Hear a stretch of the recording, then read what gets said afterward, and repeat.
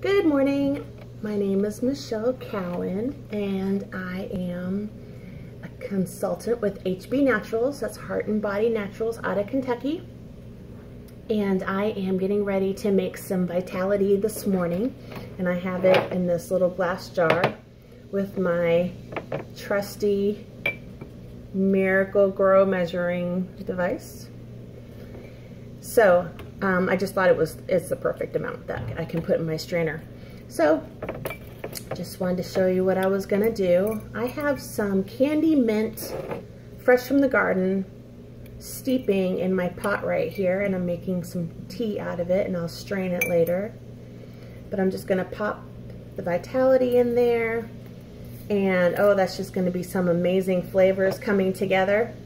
And so I just wanted to share that with you, that you can do just about anything that you want with this tea.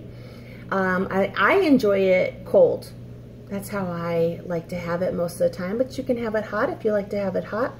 You can put honey in there, or stevia, or Splenda, or however you like to sweeten your tea if you want to.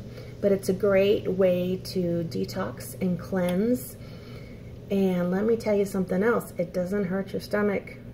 Even though it is a cleansing tea, it doesn't kill your stomach, which is super important.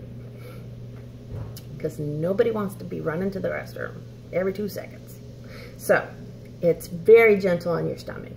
And if you would like to learn more about this, you can click on my link below. And I hope that you have an awesome day. Thank you for watching. Bye.